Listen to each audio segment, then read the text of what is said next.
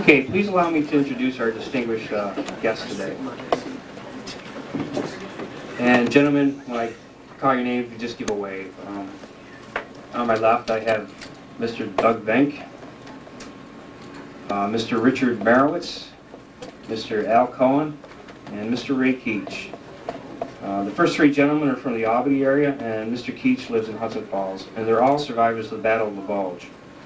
And today they're here to tell us their stories. So if you could please get the lights for me, Matt. We're going to see a slideshow presentation on the Battle of the Bulge, very brief, and then we'll let these gentlemen take it from there. Towards 1:45, we'll stop, and you can come up and meet our veterans and ask some questions, etc. So, without further ado, the Battle of the Bulge, December 16th, 1944, to January 25th, 1945. Scene, the morning of December 16th, 1944. A lonely outpost on the Belgian frontier. Quote, "Hell came in like a freight train. I heard an explosion and went back to where my friend was. His legs were blown off. He bled to death in my arms. It involved over 1 million men, 600,000 Americans, 500,000 Germans, 55,000 British. 81,000 U.S. soldiers were casualties, with 19,000 killed, depending on the source that you look at. 100,000 Germans were killed, wounded, or captured, and 1,400 British were wounded or killed. In France, in the bitter cold of winter, the morning of December 16, 1944, 5 months after the Allied landings at Normandy, the German army launched an all-out surprise counterattack against thinly held American lines in the Ardennes forest. So began what Winston Churchill called the greatest American battle of the Second World War, and the most terrible, costly battle ever fought by Americans in any war. And here we see a map showing the Allied landings and the positions just before the Battle of the Bulge and the ground that they held, having liberated France. And we were poised to strike into the heartland of Germany. 3 powerful German armies, over 2,500 men, caught the advancing Americans off guard and counterattacked through the heavily forested Ardennes region of Belgium and Luxembourg. The last major German offensive of the war, it caught American military commanders by surprise, and this is a map that shows the pocket, hence the name, the Bulge, the Battle of the Bulge. And I'll go back to this map later if we need to look at it. But, yeah. The Battle of the Bulge, December 16, 1944. It lasts for over a month. Hitler's goal was to reach the sea and drive a wedge between the Allies to force a negotiated peace settlement. Here we see a German soldier. So huge and critical was the battle that in Washington, Roosevelt met with the Secretary of War and the officer in charge of the Manhattan Project to discuss using the still untried atomic bomb against the Germans if Hitler's offensive could not be stopped on the ground. As it was, more than 500,000 American troops were on the move, and more than any other one factor, it was the ordinary American foot soldier who determined the outcome. Many were barely out of high school, 18, 19 years old. Many had never seen combat. Okay. It was the coldest, snowiest winter in recent European memory. American infantrymen during the counterattack endured sub-zero temperatures, howling winds, and long, brutal nights in the Ardennes forest. And here's a photograph of the paratroopers, the 101st Airborne, burying their dead the day after Christmas. On January 29th, during the counterattack to push the Germans back into Germany, winter warfare. And men of the 325th Glider Infantry. There was no ceremony to mark the end of the battle, not even a headline. The GIs simply kept moving forward into Germany, and this sign was posted by American GIs entering Germany later on. "Give me 5 years and you will not recognize Germany again," a quote from one of Hitler's speeches, election speeches in the 1930s, and how prophetic it proved to be. And today, to share their experiences with us, we have Doug Venk, who was a tank gunner, later a tank commander during the Battle of the Bulge and elsewhere. Mr. Al Cohen, who was an infantry rifleman and a guard at the Nuremberg War Tribunals. We'll hear from him later on. And Richard Merowitz, infantryman, reconnaissance and intelligence. He also helped to liberate Dachau death camp, and he searched Hitler's Munich home the day after for evidence. And they're here today to share their stories. And I think I'm going to turn it over to Doug. Can I have the lights, please? And I'll let Doug take it from here. Good afternoon. First, I want to thank you for having us back here. We were here 2 years ago, but we had nothing like this. First, I want to say that what you hear from us, don't take it that we condone war, because we don't. War doesn't solve any problems. It just causes more for the next conflict that you get into. I happen to be shipped over to England in May of 1944. I had spent 14 months in the States in basic training with the 8th Armored Division.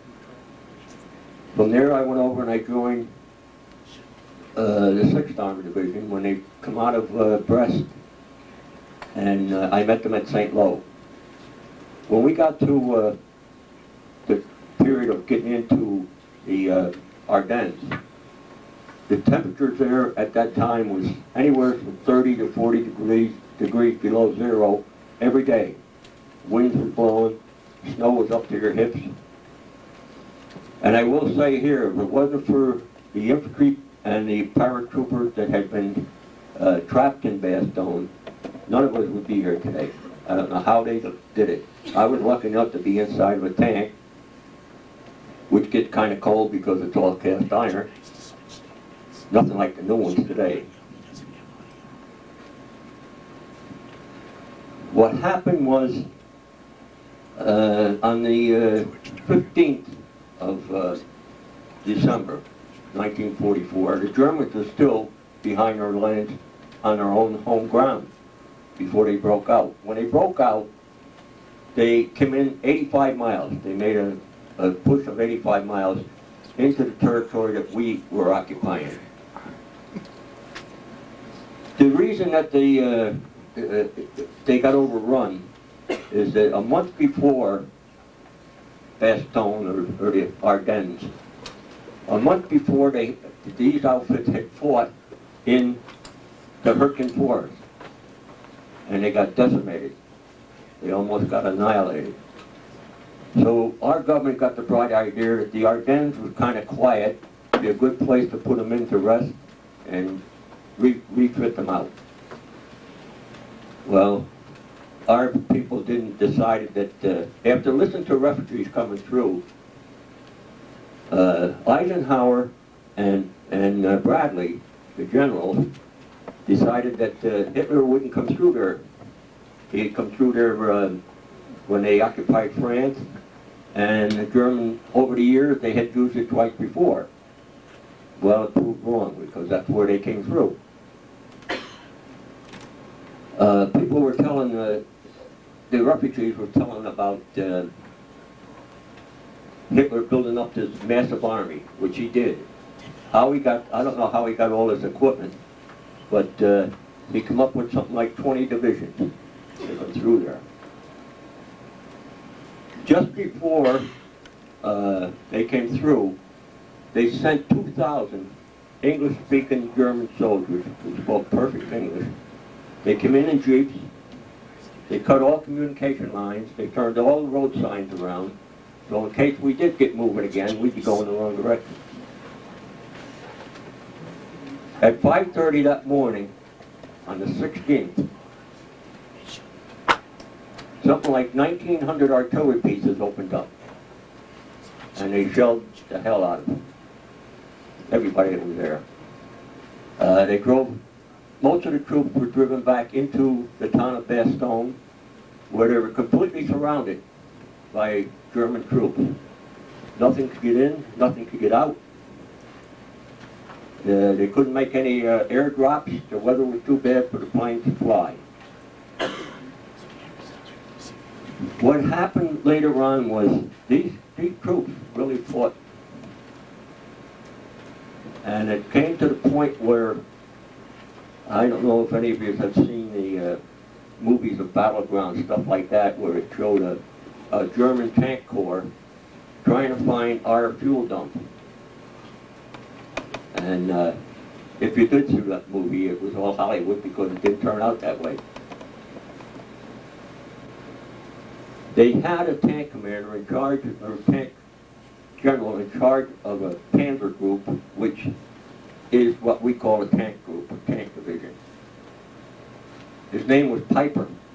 His job was to go and try to find fuel, because they were so far from Germany, from their own lines, that they couldn't supply themselves fast enough.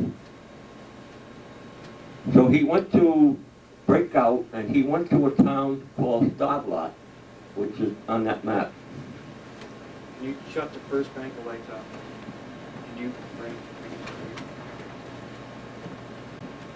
Stavelot is up in here.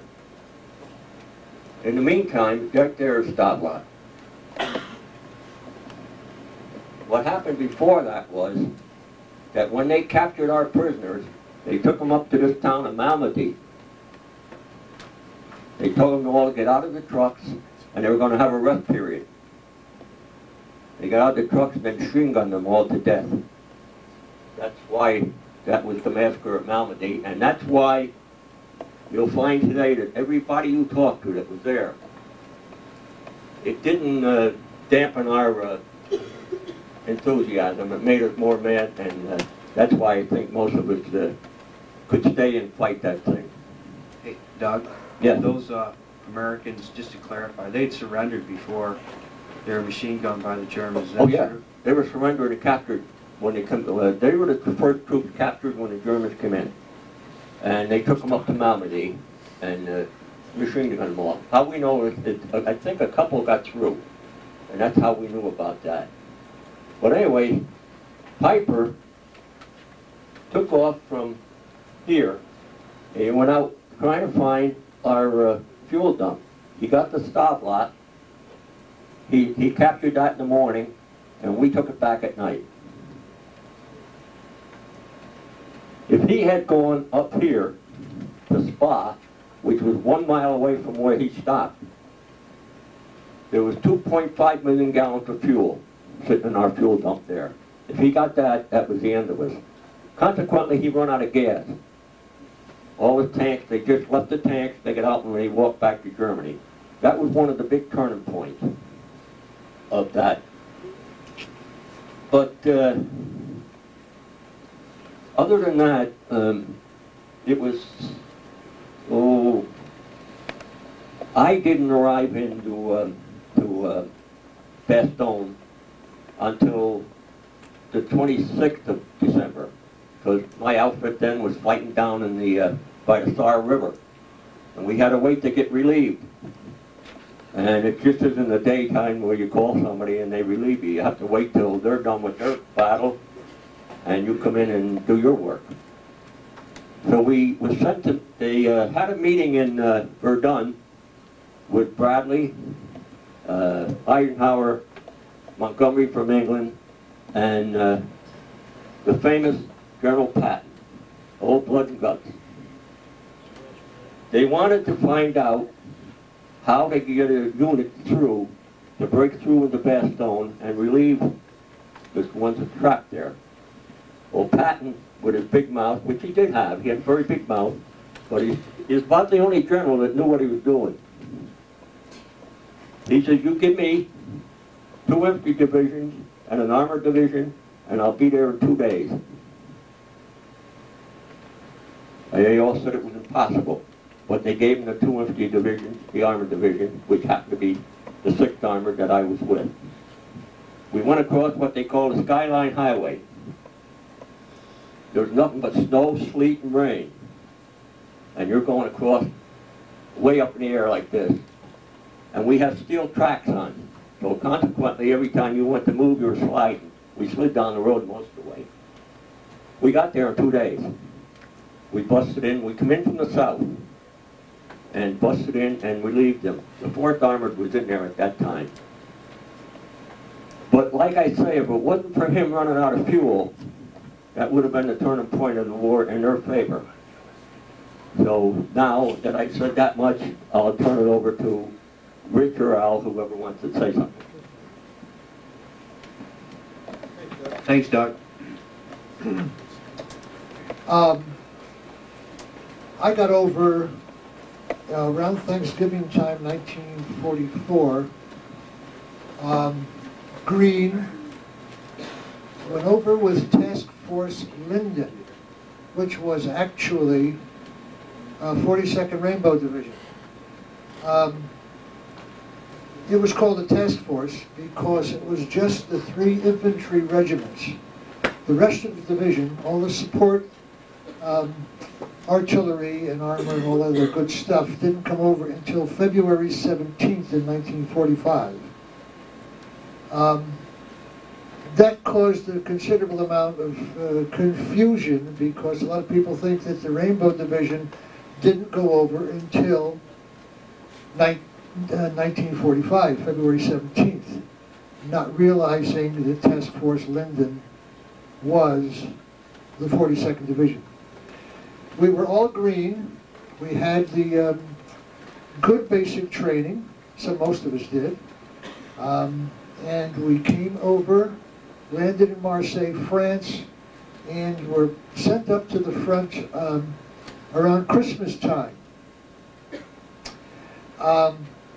Then we were put on a quiet front.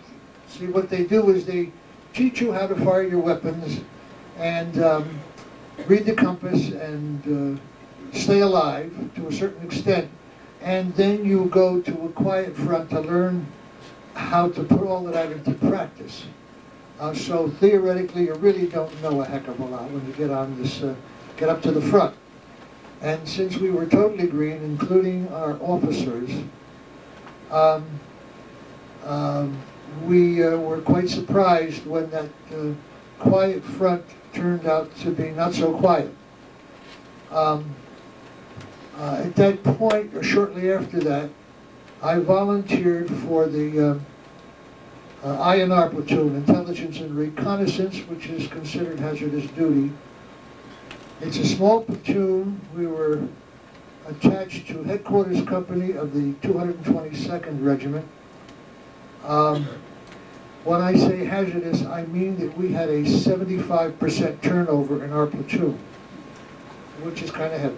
I was a scout, point scout on the point Jeep. There were 7 Jeeps, 28 men, 4 men to a Jeep. What a point scout does is when you get to a village or a clump of woods or some good stuff like that, you, the 2 point scouts get out of the Jeep, walk into the woods or the village, and if they don't get killed, you wave the rest of the guys in. Fortunately, Larry Hancock and myself were quite lucky. We generally did not work full strength. Generally, we worked in 2 squads, 3 Jeeps, 12 men, traveling parallel roads. The 7th Jeep contained the platoon sergeant, Pete the medic. We had our own medic because the rest of the guys back at regiment really didn't need him. They had the aid station, and the driver and a radio man. And the 8th Jeep was our lieutenant, Lieutenant Short, who was the commander of our little group, and he had a driver and a radio man and a guy on a 50 caliber machine gun in his Jeep. And he generally kept in contact with the 2 squads. And our mission generally was to find the enemy and report back. We got lost one day and enabled the regiment to advance 35 miles in one day.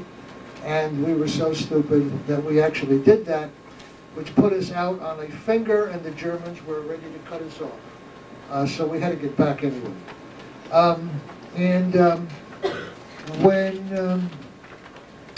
Unfortunately, when you sometimes you find the Germans before they find you, but in other times they find you before you find them. That's what makes it hazardous. We were the first in Dachau, we were the first in Munich,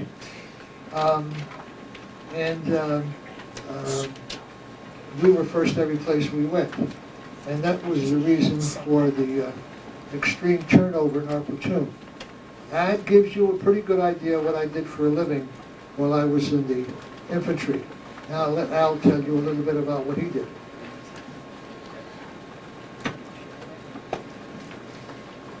I started out, I was drafted when I was 18.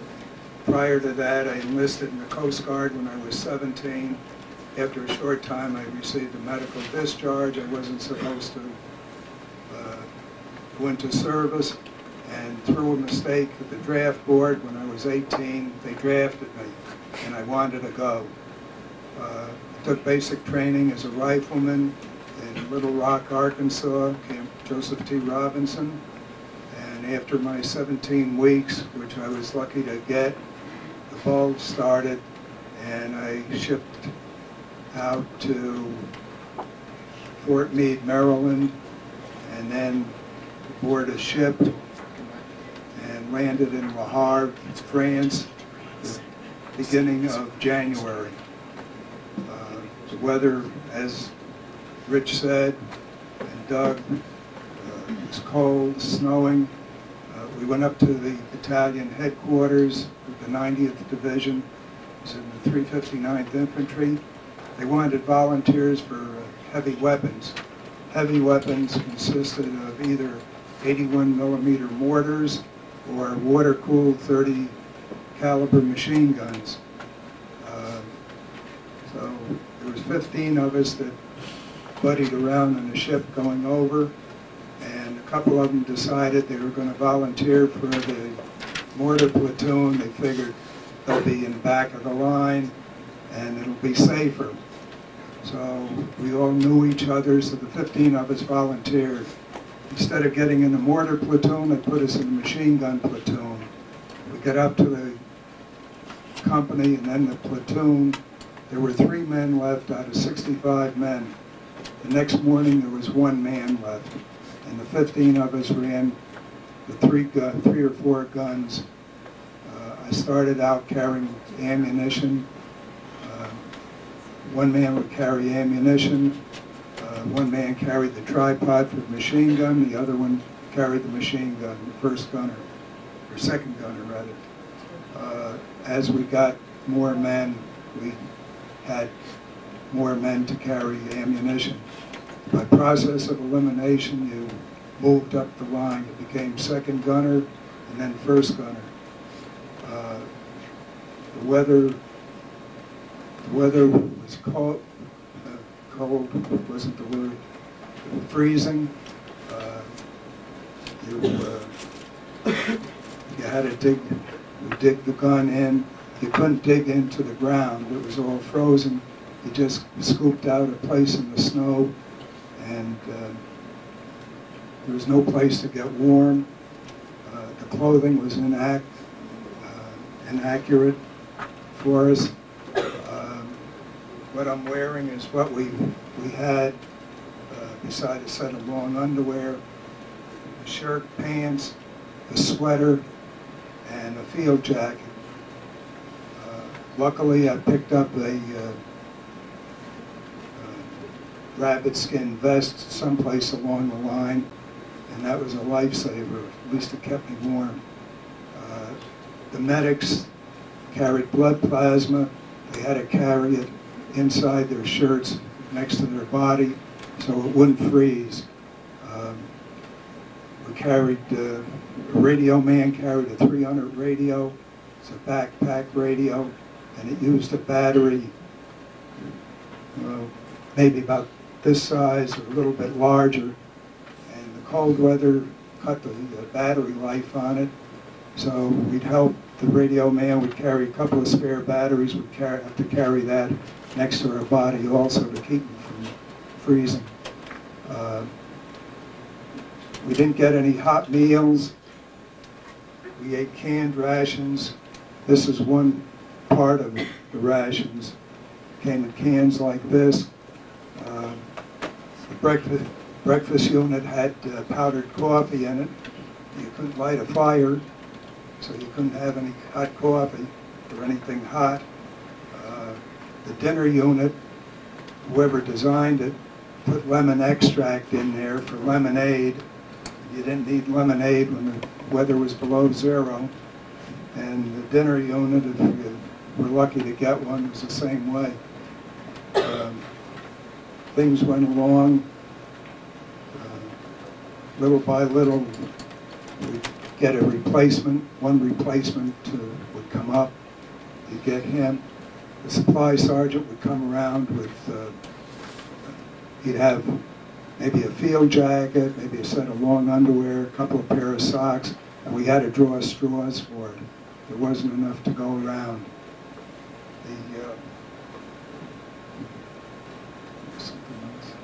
Al, how old were you, Al? I was 19 then. You were 19 years I old. went in when I was 18. I went overseas. I was just 19. Can I have students come up and take a look at some of these things now? Rations and such? This, the last time I took a shower was on the ship going over, and I don't know if anyone ever took a shower aboard a ship. The water isn't too purified, and the soap is like sandpaper. We live.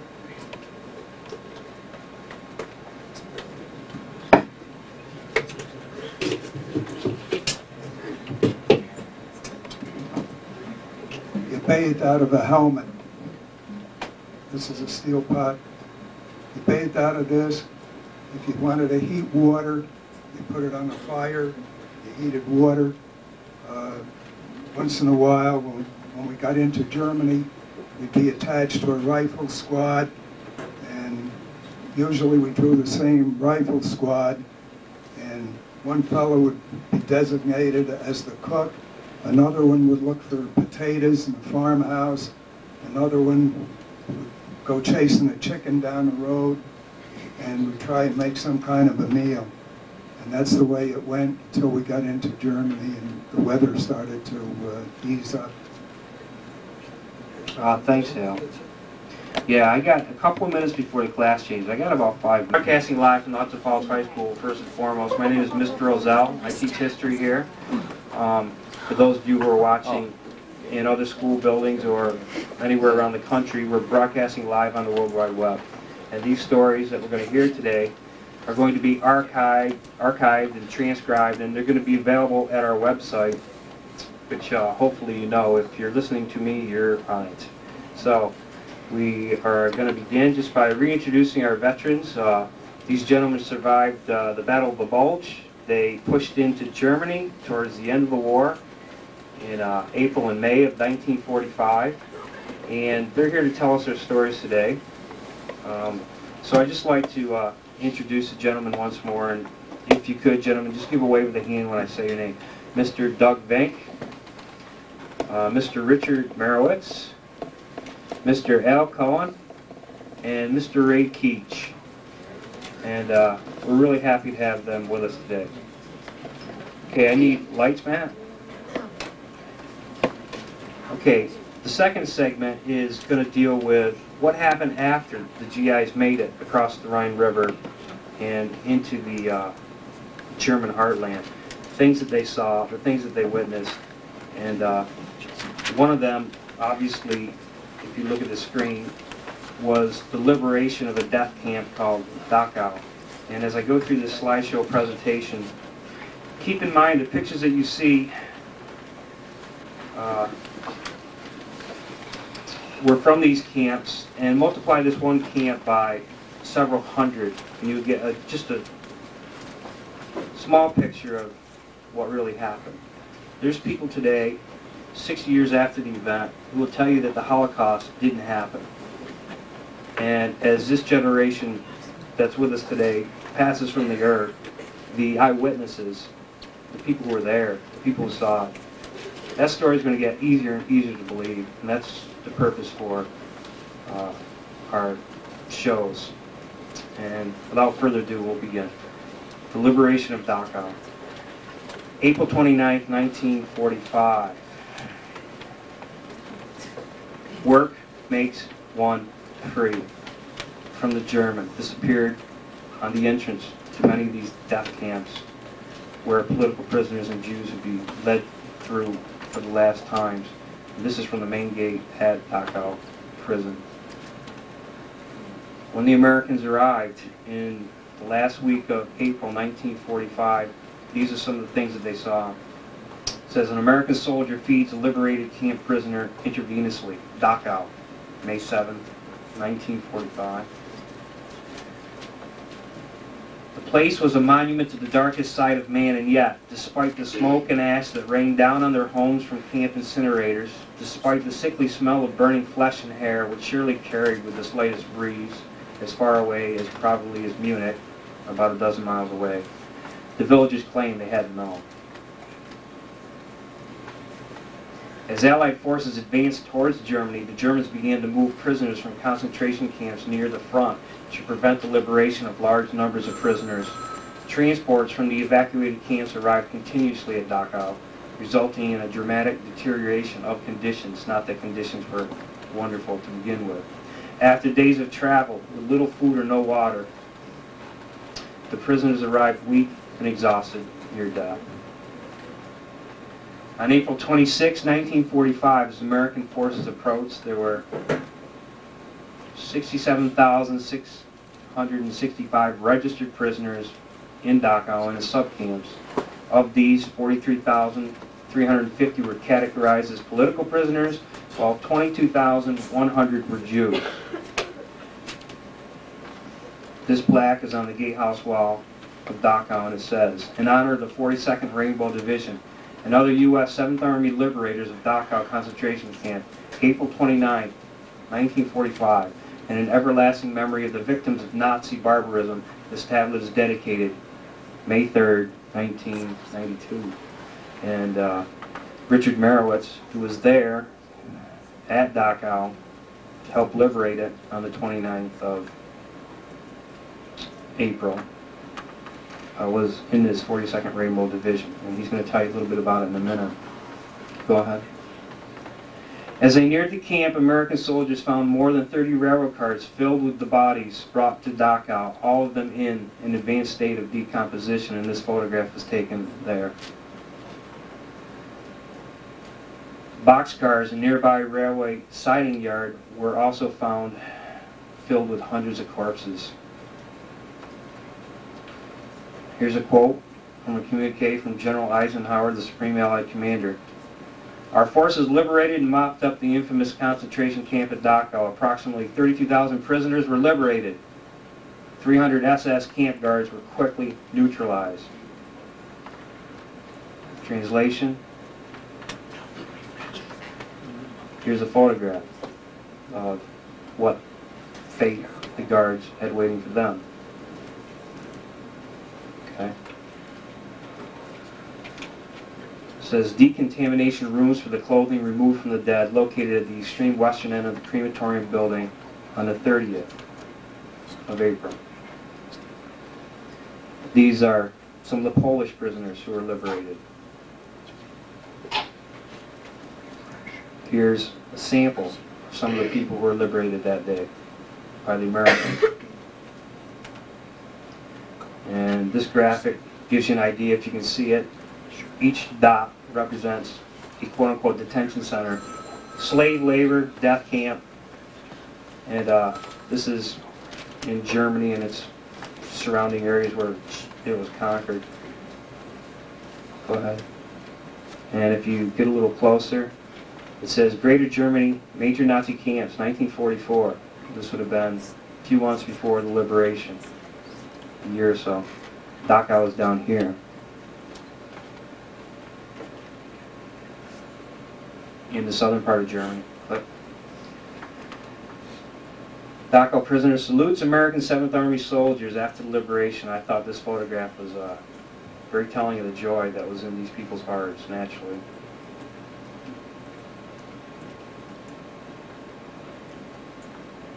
Okay. Can I have the lights, please? And at this point in time, I'm going to turn it over to the people who were there, and I'm going to start with Richard, because Richard was a member of the 42nd Rainbow Division who drove up to the camp gates on the 29th of April, 1945, and I think he's going to tell you a little bit about what he witnessed. On the, excuse me, on the 29th of April, 1945, my platoon was called into the command post. We were in a little village, I don't remember the name of it, it was probably 25, 30 miles from Dachau. We were given new maps, and which showed Dachau, and we were told that the 20th Armored were already on the road to Dachau, and our job was to take off and get to the tail end of the 20th Armored and be liaison between the 20th Armored and the infantry that would be coming down behind us in 2.5-ton trucks, which is kind of idiotic, but that's the way the Army was. And the reason for that was we were having a race with the 3rd Division on one side of us and the 45th Division on the other side of us.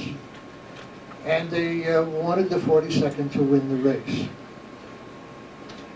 So we took off on the road, going very tactfully, as we usually do. If we came to a tree, or a woods or a village, we would stop and reconnoiter and find out, if it was okay to go through without getting killed.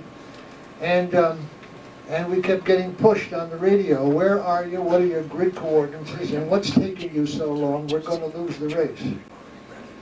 After a while of this kind of nonsense, Lieutenant Short stopped us and he said, we have to make a choice. Either we're going to have to step on the gas and go like hell and let surprise be on our side, or we're going to lose the race and then everybody's going to get mad at us.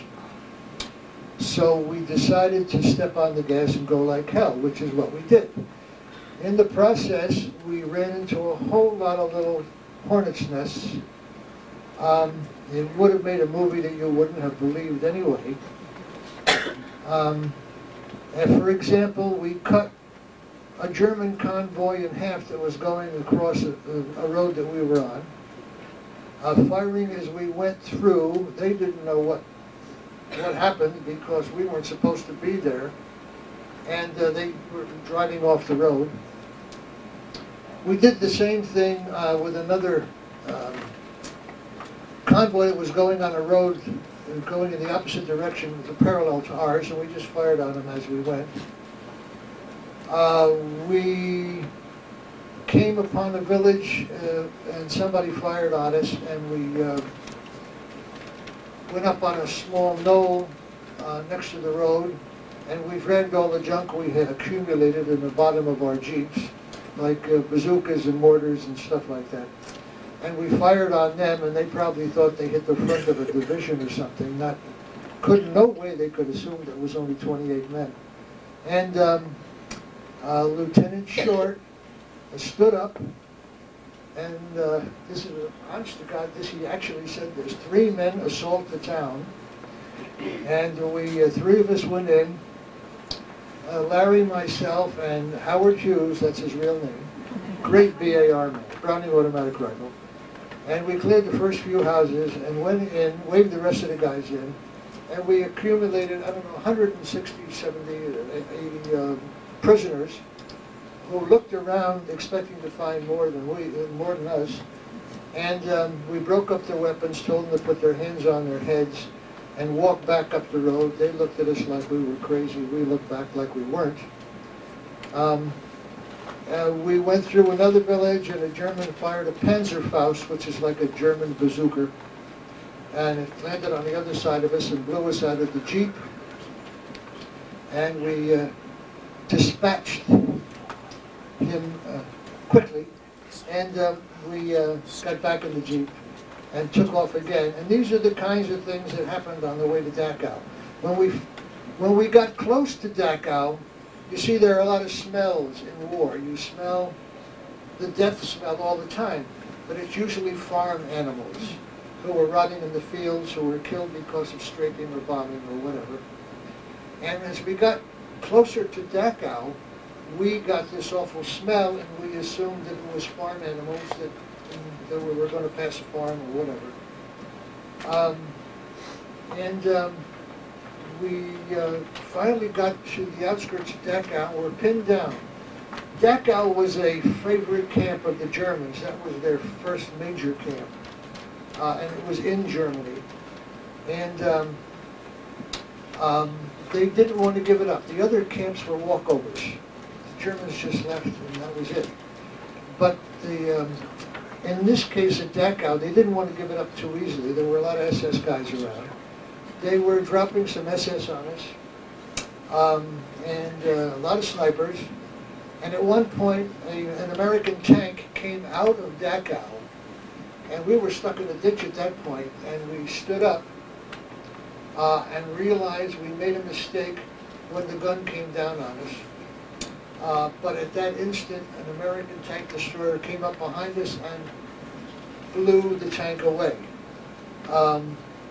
It happened to be an American tank that had been captured by the Germans, and the guys in the tank destroyer knew that we didn't have any tanks in there, and so therefore it had to be a captured tank. I kissed the tank destroyer that day. At that point, they told us to clean out the snipers, and they proceeded to go into the camp. At the outskirts of that camp, we went into a house. We banged on it. It was like a little small farm on the outskirts. And the door opened, and there was a mother, a father, a daughter, and a dog. The mother had buck teeth. The father had buck teeth. The daughter had buck teeth. And when I looked down and saw that the dog had buck teeth, I was just hysterical. It was the funniest sight. I was tense, you know, and I could use anything at that point for a laugh. And of course the other guys looked at me like I was nuts. Anyway, we did find some snipers. One we did away with, who was firing out of a house nearby, and after we silenced him, we went up to see who it was. And he was 11 or 12 years old, one of the Hitler Youth, who were actually worse than the SS kids. They were just so brainwashed that we ran into a lot of those kids in their short pants. And on a siding, and you saw pictures of it in the slides, on the siding outside of the camp, adjacent to the camp, there were actually 40 boxcars of bodies, and we found one man alive in that 40. This is about Dachau, and there's some pictures, and there's pictures of the one man. I don't know whether he survived or not. It was the prisoners were just walking skeletons, and they just dropped where they were and died. There were piles of bodies that had been gashed and readied for the ovens. Some of them still lit, because those boxcars were brought to Dachau to burn those bodies.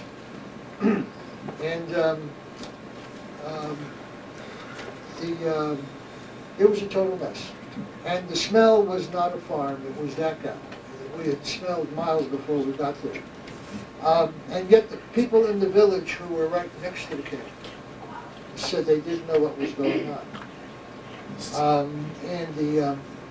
People in Munich, which was actually only 9 miles from Dachau, didn't know what was going on. Now, if you want to believe that, I have the Brooklyn Bridge is still for sale. That is about as much as I can tell you right now. And you can ask questions later if you like. Anybody? Thanks, Richard.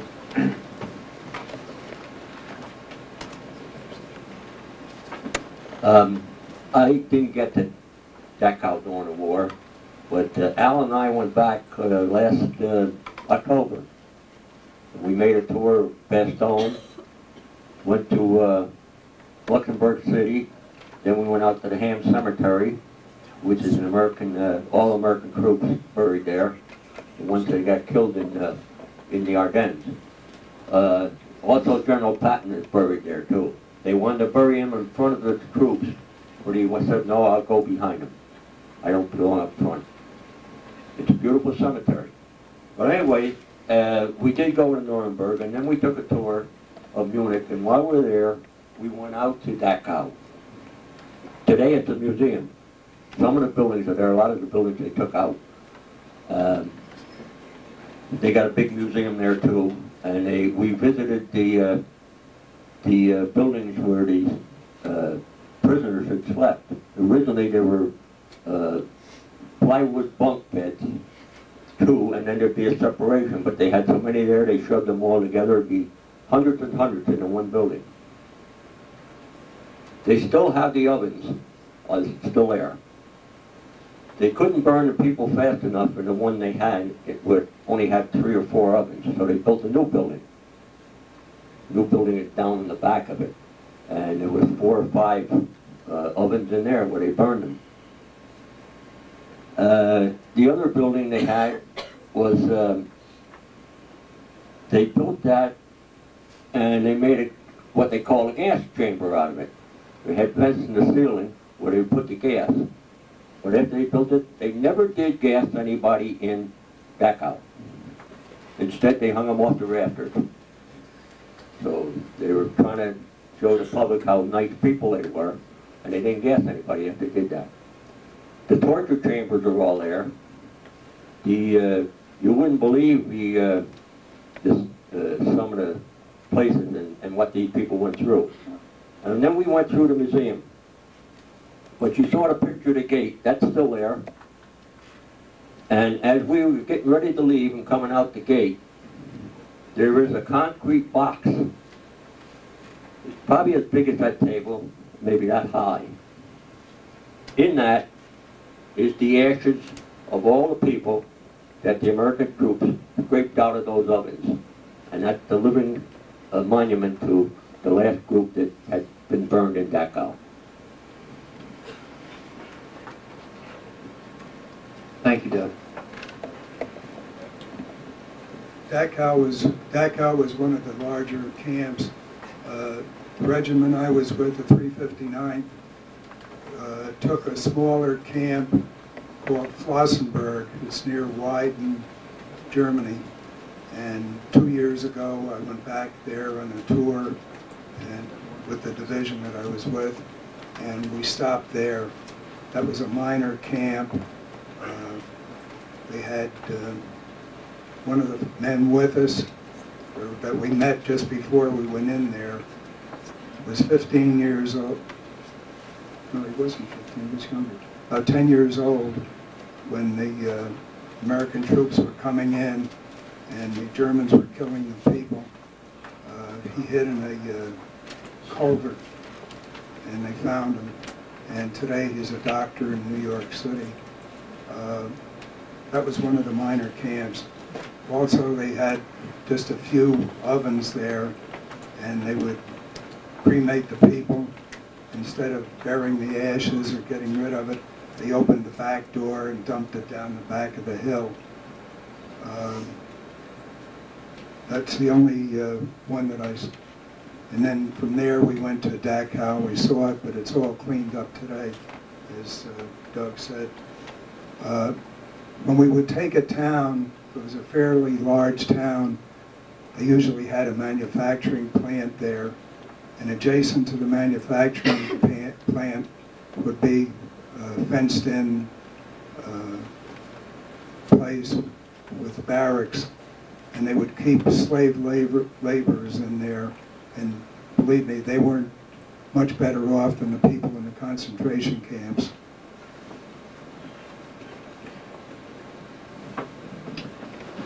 Thank you. Sometimes somebody asks me if I know of any that survived or if I met any prisoners or whatever.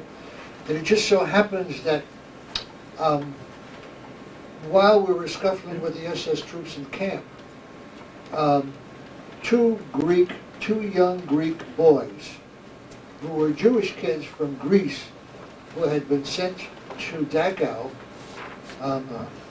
and I don't know why. The only thing they would probably do there is work a little bit because they were still in fair shape. And we found them walking. They just walked out of the camp and they were walking down the road, and we found them. And we adopted them. And I was the skinniest guy in the platoon at the time, so they got most of my clothes. And we took them back to Sergeant Sadowski, who was our mess sergeant, and he was drunk all the time, but he was a great guy. And he says, "Give them to me. I'll work them in the kitchen," which is, nonsense. He didn't work them. He just fed them all day long. And they were great kids. At the end of the war, which was close, because this was April 29th, we found them, and May 6th or 7th or whatever it was, the war was over. 8th, thank you, who said that? Anyway, the Rainbow Division came out with a big map in color, and if you followed the rainbow, that was the route that we took from Marseille on through to the end of the war, right up into the Brenner Pass.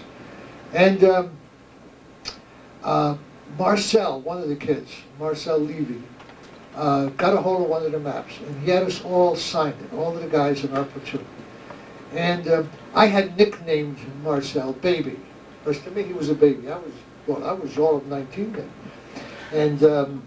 And I called him Baby, and because I really didn't even know his name at that time. I didn't check it out. And in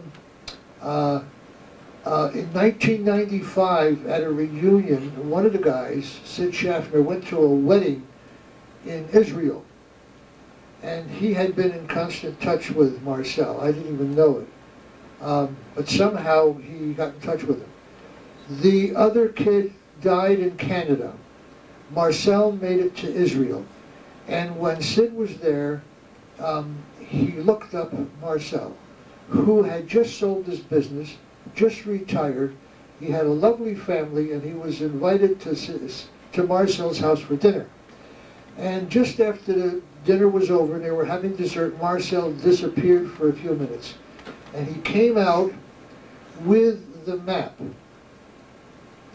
And he put it on the table, and he pointed to every name on that map. And if he knew the nickname, he said the nickname. And Sid said, when he pointed to my name, he said, "How's Baby?" I said to Sid, "Did you get a copy of that?" He said, "No, I didn't think of it." I said, "Some real estate man you are. I thought you had a couple of brains left." He says, "I'll get it." So eventually he did get it. It was too big to make in one shot, so it had to be in 4 pieces, and it was a lousy copy. But I could still make out most of the names. And it was a kind of a kick to get that piece of paper after the war was over. I want to point out that both Richard, who just spoke, and Al are Jewish Americans. And Richard, of course, was the one who went into Dachau, and Al went back. And I guess I'd like to ask a question that I'm sure a lot of students would ask if they had the time. I've got about 3 minutes before I wanted to come up and meet you personally and talk with you, but what kind of feelings did you feel then as a Jew, liberating these places, and then going back and seeing these places, and meeting the German people again? What kinds of feelings do you have? I never went back, and I don't intend to. I don't feel like I want to. but it is almost impossible to describe the feelings. So I'm not going to try. But when you looked around, some of these tough soldiers were throwing up and crying all over the place. It is not possible to really describe the number of feelings you get when you walk into something like that, because it's a scene that you can't. First of all, nobody ever told us about the camp. We had no idea what a concentration camp was. We were going to Dachau, period. It was another village as far as we were concerned. And that's kind of a shock to get all at one time.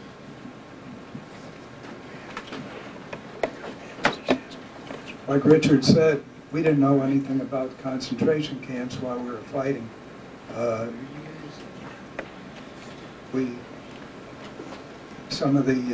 When we take a town in Germany, you're supposed to, if you're going to use the house to sleep in at night, you had to put all the civilians down. And it was amazing. If they gave you a hard time, you'd tell them that the Russians are coming, and you see the fear on their faces.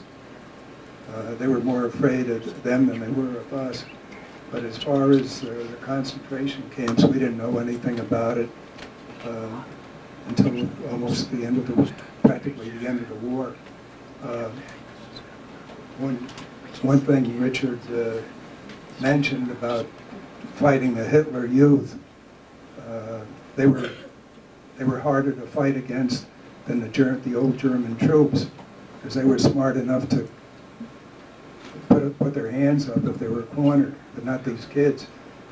We set up our gun one time outside of a farmhouse, and they brought up a anti-tank gun.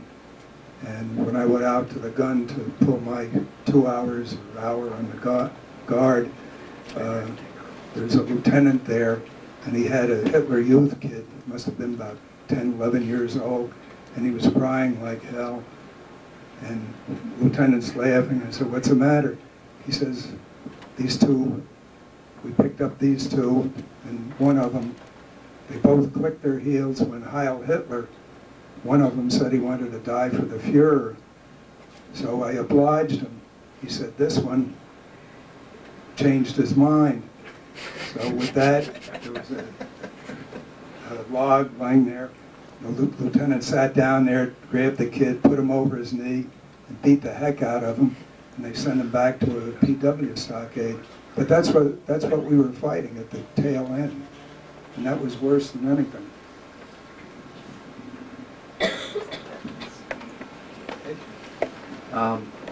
Do you have anything to add? Anything to add to that? The German people today, I mean, we're going to talk about Nuremberg in a few minutes, but... Oh, German, well, I have a lot of German. I have German friends. Right. I have no problem with it. And I haven't had. We had one guy, Fritz Krentler, who was part of our, he came over as a replacement, and I had to go to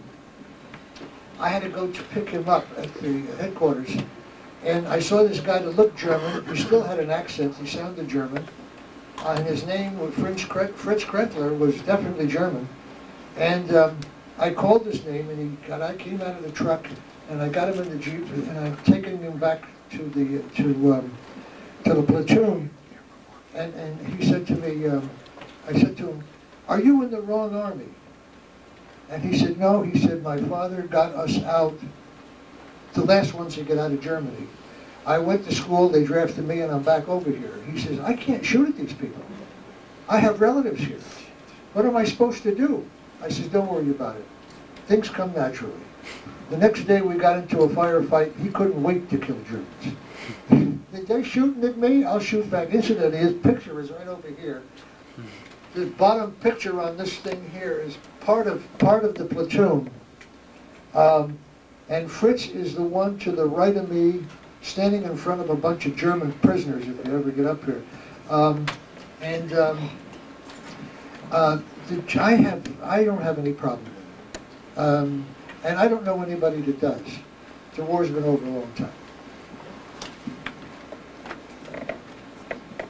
Speaking about the German people today, we, of course, when we went back, it was only a little over a month since 9/11 in New York. So everybody was telling us, you be careful on the plane, you be careful when you go here, go there, and don't identify yourself to anybody. So, of course, when we went to Luxembourg City, we were wearing our baseball caps that says the Battle of the Bulge. So we got ready to go up to Nuremberg, and we put the caps in our luggage so that we wouldn't be identified as being veterans from the Battle of the Bulge.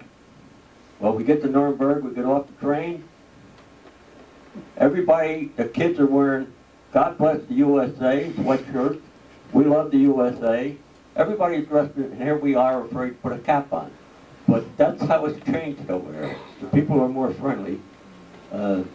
We didn't have any problems at all, except getting out to catch the train that we missed. Thanks a lot. I'm going to pause right now for the next 3 minutes. Welcome back. My name is Matthew Roselle. I teach history at Hudson Falls Senior High School in Hudson Falls, New York. We're broadcasting live over the internet. This is the World War II Living History Project. Our mission is to interview veterans and bring them together with students so that our past will never be forgotten and our future can be preserved.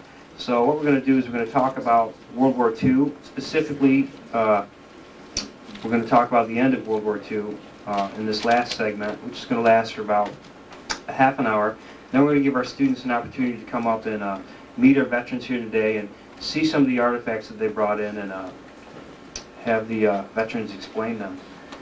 So I'd like to start by introducing our veterans who are with us today. Gentlemen, if you just give a wave of the hand, I have Mr. Doug Vink from Albany, Mr. Richard Merowitz from Albany, Mr. Al Cohen, who's also from Albany, and Mr. Ray Keats, who's from Hudson Falls, New York. And these gentlemen are survivors of the Battle of the Bulge, one of the most horrific battles in American history. They made it through, they pushed on into Germany, and they were there when the Germans surrendered at the end of, well, the beginning of May 1945. It was May 8, right? May 8. Who can forget that day? VE Day in Europe. The first segment of our program, we heard about the Battle of the Bulge. Last period, the second segment, we talked about the liberation of the death camps, in particular the one at Dachau near Munich, Germany.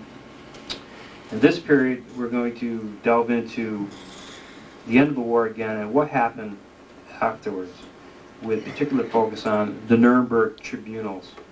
So we're going to start the slideshow right now, and I'm going to walk you through a description. This is done by Kyle Getty, one of my students, and myself.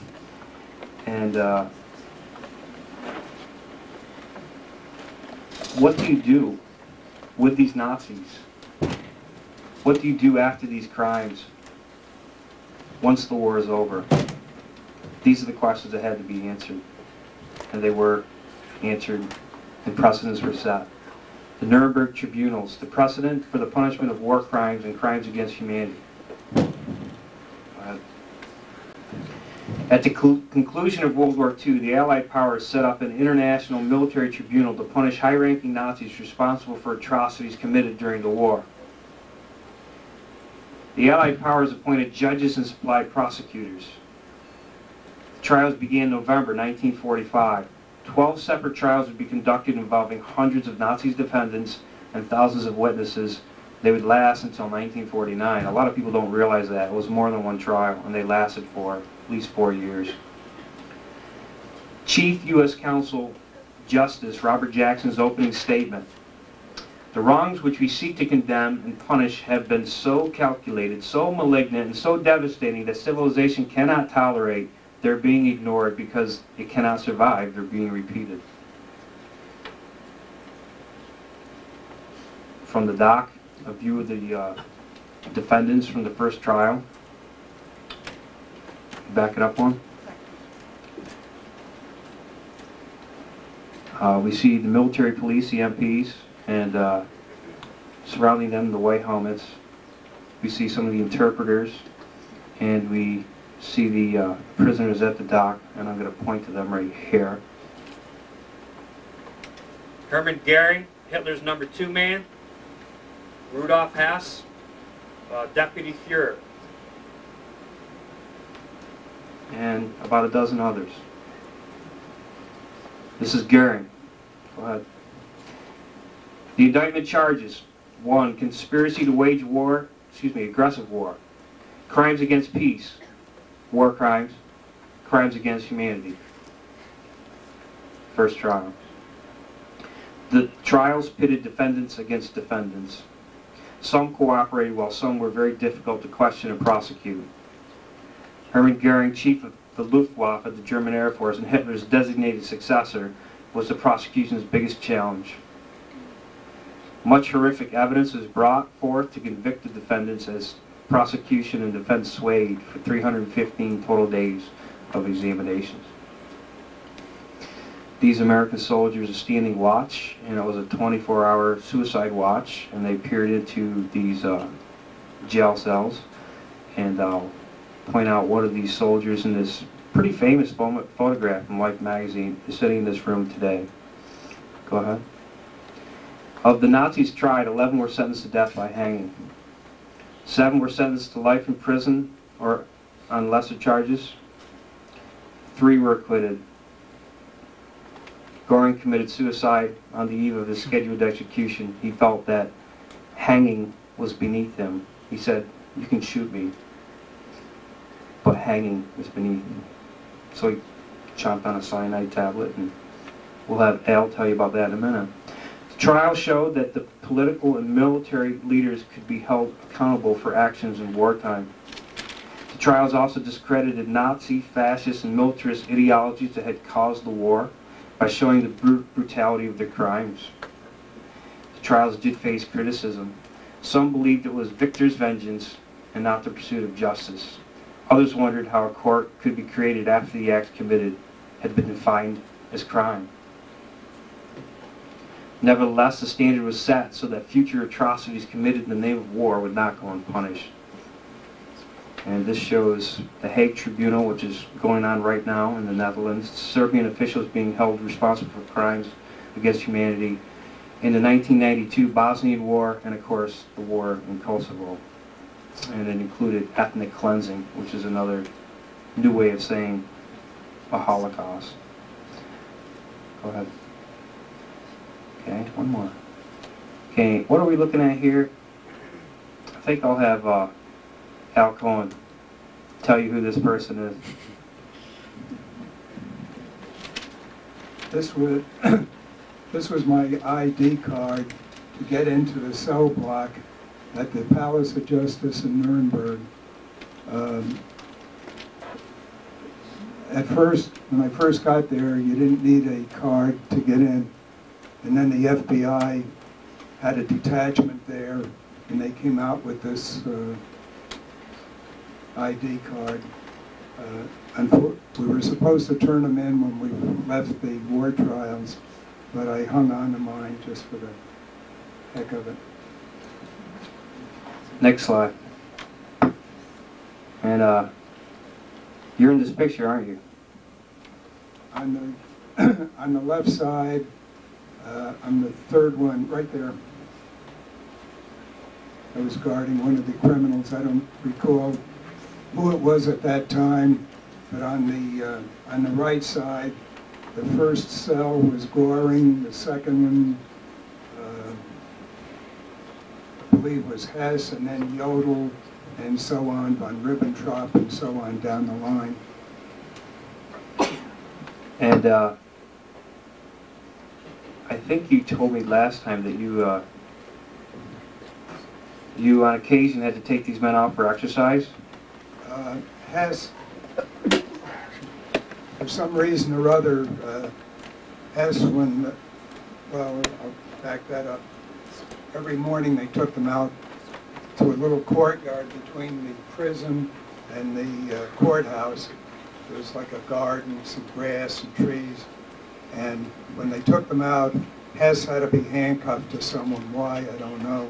Maybe they were afraid that the others would try and kill him. So whenever I was on guard that time of the day, I ended up being handcuffed to him. I'd have to walk around the yard for an hour and a half with him. I have a slideshow on Rudolph Hess if you want to bring that up. And I just want to learn a little bit about who he was, and then I'll ask you some more questions. This is him. Rudolph Hess, 1894 to 1987. Do you know he lived till he was 92 years old? Deputy Führer, considered to be number 3 man in Hitler's Germany after Goering. Best known for a surprise flight to Scotland on May 10, 1941, in which he intended to negotiate peace with the British, but which resulted in his capture and long-term imprisonment.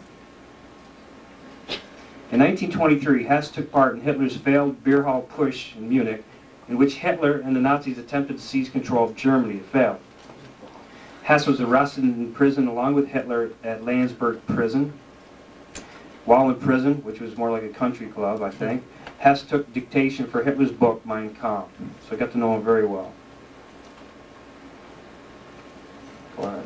On April 21st, 1933, he was made Deputy Führer, a figurehead position with mostly ceremonial duties. He was a shy and insecure man who displayed a near religious devotion, fanatical loyalty, and absolute blind obedience to Hitler, much like the Hitler Youth that these gentlemen were talking about. Here's a quote. "We believe that the Führer is obeying a higher call to fashion German history. There can be no criticism of this belief."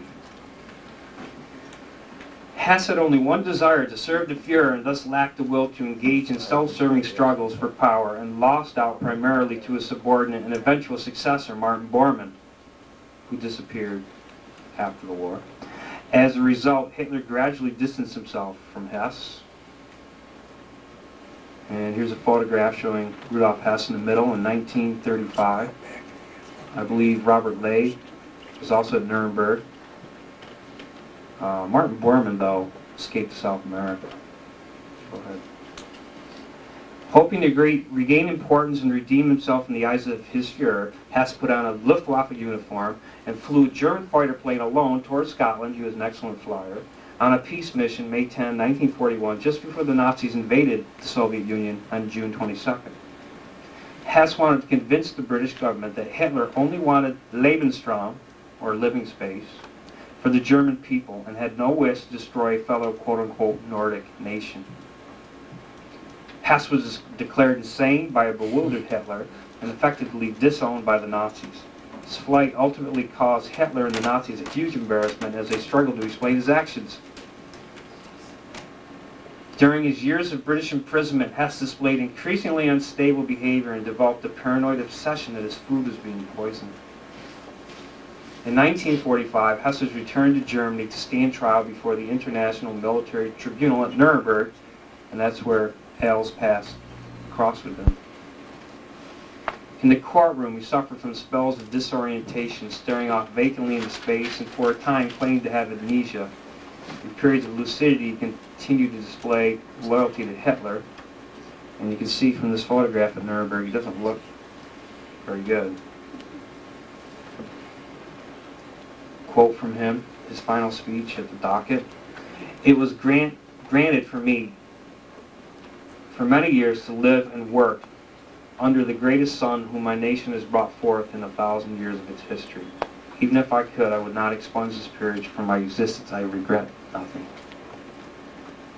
In spite of his mental condition, he was sentenced to life in prison. The Soviets blocked all attempts at an early release. He committed suicide in 1987, within your lifetime, people.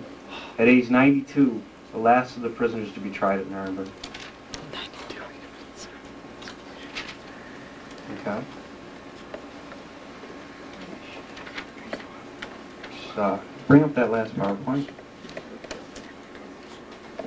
And make this big again. Okay. So, I guess I'll have the lights on again. And I'll ask Al, what was it like to be there with these men?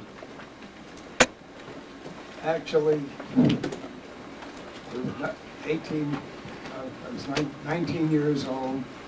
The war was over. You were anxious to get home. It was just another job, really. But as we got older, those of us that got pulled guard there, it had a different meaning. It was part of history. We pulled guard for 2 hours on. For 2 hours on, you stood in front of a cell. During the day, you could look in. There's a cutout in the door. You could look into the cell. If they were there, they always had to be visible to you. They had a toilet there, a bed, and a table with one chair. And they always, if they used the toilet, it's the only time they'd be out of your vision for how long it took. There was one window in the back of the cell, and all these criminals, well, most of the Germans, were fresh air fiends. In the spring and the summer, it wasn't too bad. But in the winter, it was hot in the cell block where we were standing. It was freezing outside. The windows were wide open because there were fresh air fiends. And you'd have to stare at them continuously to make sure they didn't try and commit suicide. And that cold air would blow in your face. And it was a rough job trying to stay awake. We pulled 2 hours on and then 2 hours off. And they had one room, it used to be a gymnasium. They had the cots set up, we could lay down and rest. Some of the fellows played cards or read. That same room is the room that they cleaned out, and they built the scaffolds to hang them. The second tier, they kept the most important ones on the first tier. That's the ground floor, like Julius Streicher, Jodl, von Ribbentrop, all the 20, I believe it's 20 or 21 most important ones. The second tier, there was a catwalk, and it was, the flooring was like a piece of tin. Every time you walked, it would bounce up and down. You had 4 or 5 cells to watch. The less important criminals were kept there. The third tier were witnesses and some of the criminals. Among the ones on the top floor was Elsa something. She was a notorious guard at one of the camps, and she would take the skin off of the prisoners when they were killed, if they had a tattoo or something, and she would make lampshades out of them and all kinds of decorative ornaments. When you, the third tier that she was on, you'd have to watch them the same way. You had to make sure that they didn't try and kill themselves. She was a cute one. When she heard the guard coming, she would take her clothes off and stand there naked. You had to look into the cell. So what happened? You'd have to look. And she would write a letter to the commanding colonel, commanding officer of the prison.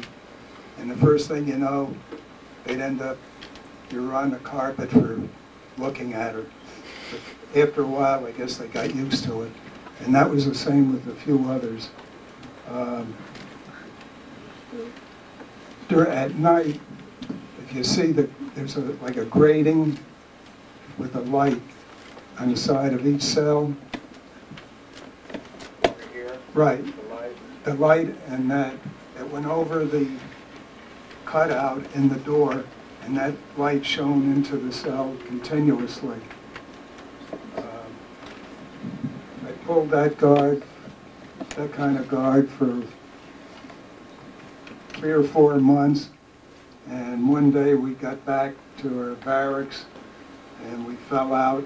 The first sergeant read off the day's schedule, and he came over. He wanted a volunteer that knows a radio man. He needed a radio man.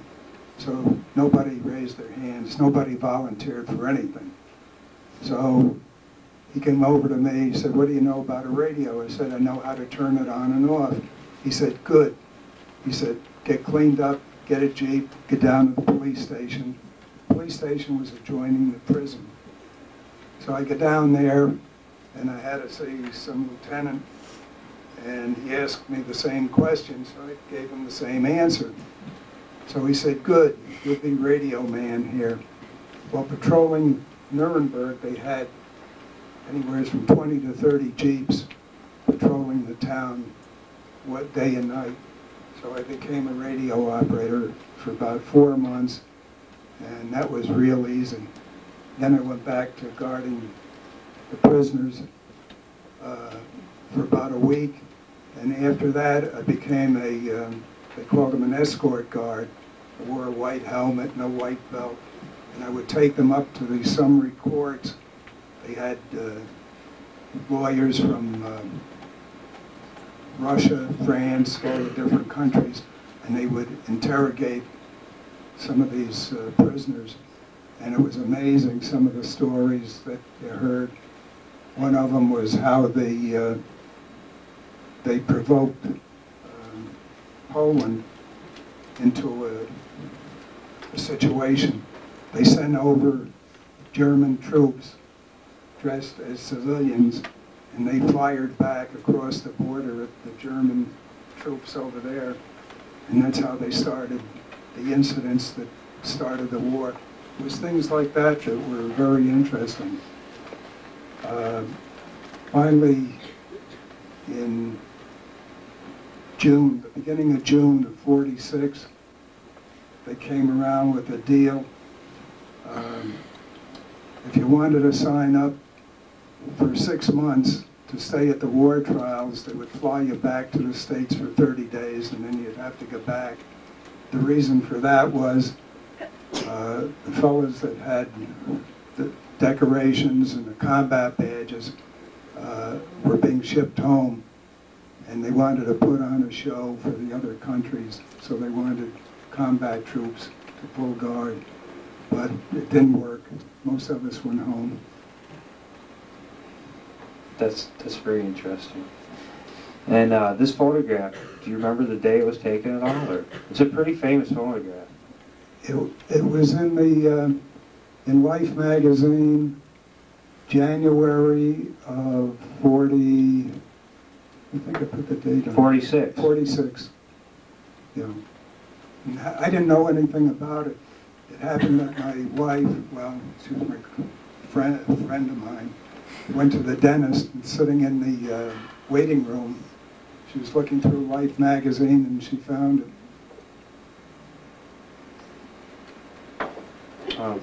Thanks a lot. Now we have about 7 or 8 minutes, and then I'm going to stop so that you can come up and see some of the artifacts and meet these gentlemen for yourself and ask some more specific questions. But Richard Barrow has brought an unusual artifact today. It's one that's getting him a lot of attention these days, although when he picked it up, I don't think he thought too much of it.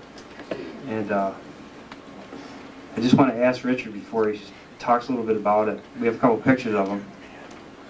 But is it true that Adolf Hitler killed himself on the 30th of April because he found out that a 19-year-old Jewish kid from Brooklyn was using his hat as a frisbee? No. No. He committed suicide because he found out this Jewish kid stomped on his favorite hat. Tell us the story. The morning after we took Dachau, we were called into the command post again, and there were 2 German civilians, big husky guys, who apparently were spies for us. They were filtering out information from Munich. The townspeople wanted to give up. They didn't want any more damage. The war was near an end. And so the town had not been taken yet. It was taken later on that day. They knew where Hitler's house was, and they were to lead us into where his house was to search it and see if we could get any intelligence. So we asked them who was in there, and they said only SS snipers. And we went into the town, only one squad, 3 jeeps, 12 men, and these 2 cuckoos. And they said if we got into any trouble, some fellows with white armbands would jump out of the woodwork and give us a hand. We got into Munich. It was very weird. It was very quiet, looked like a deserted town. Everybody was hiding.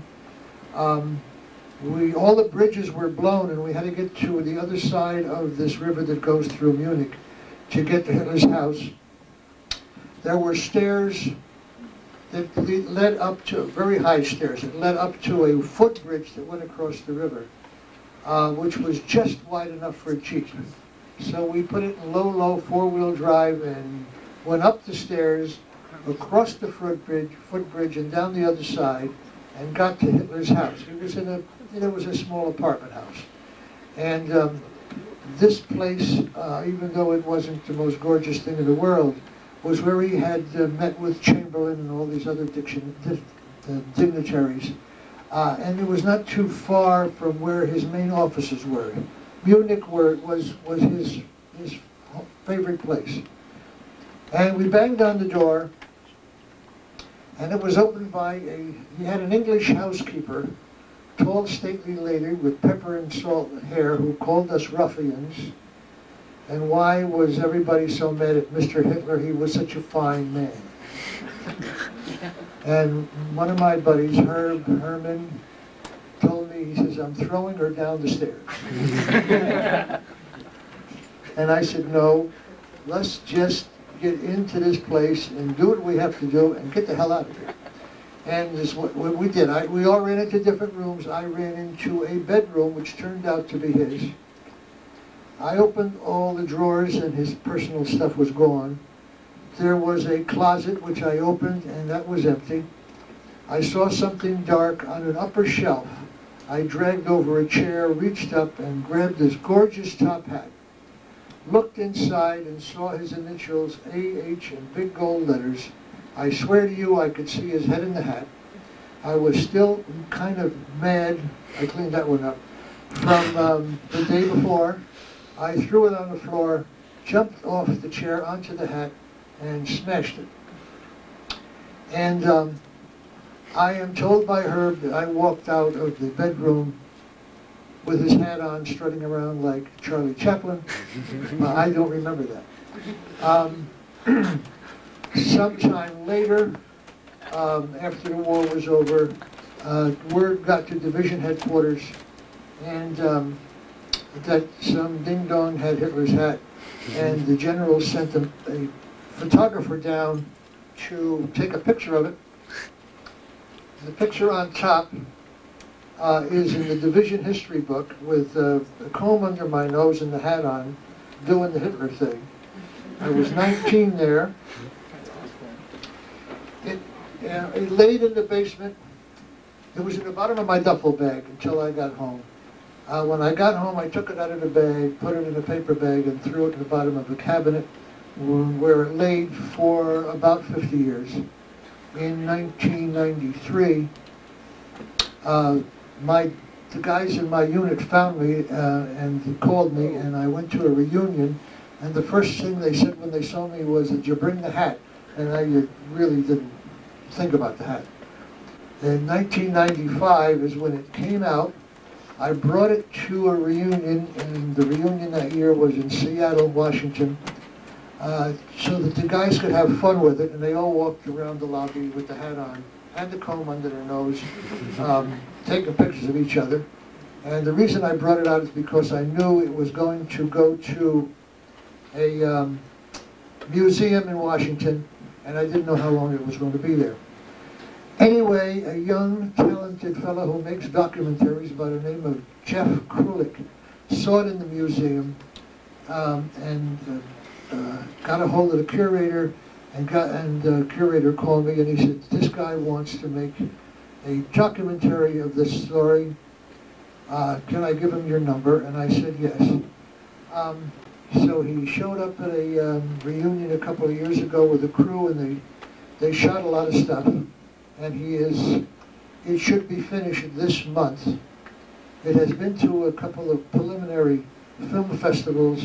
When it's completely polished, it'll go to more. It's called Hitler's Hat. Click on his hat. Click on Hitler's Hat. The other one. You're talking, oh, that, This is the website. this is the they're talking about. website, hitlershat.com. And so you'll read more about it. And if you see at some time in the future Hitler's Hat, probably in History Channel or Discovery or National Public Radio Television or whatever, you may get a kick out of it because he has a habit of putting some humor in all his documentaries, even though it's kind of weird. I have a shrunken version of one of the posters. Hold on just a second. Vice man.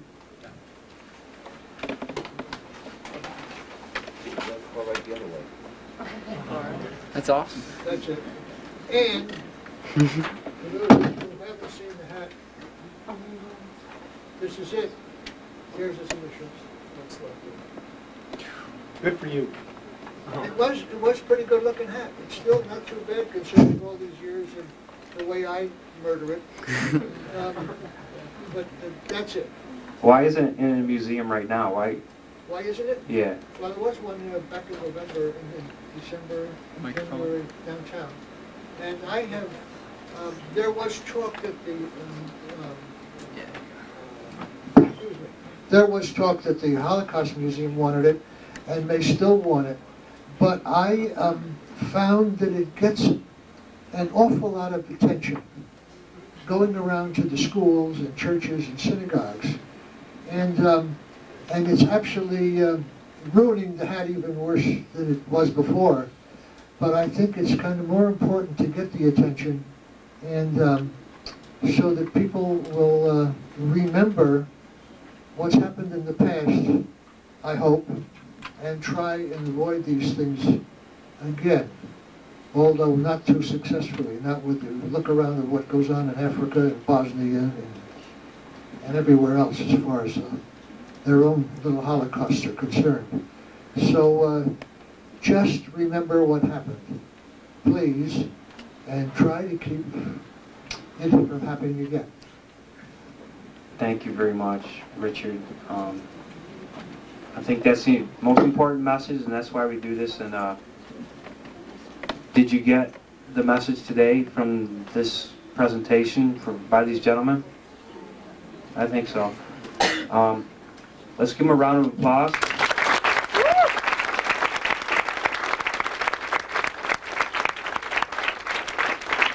And let's thank them for coming up. And why don't you take a couple minutes and come on up and see the hat and meet our vets again.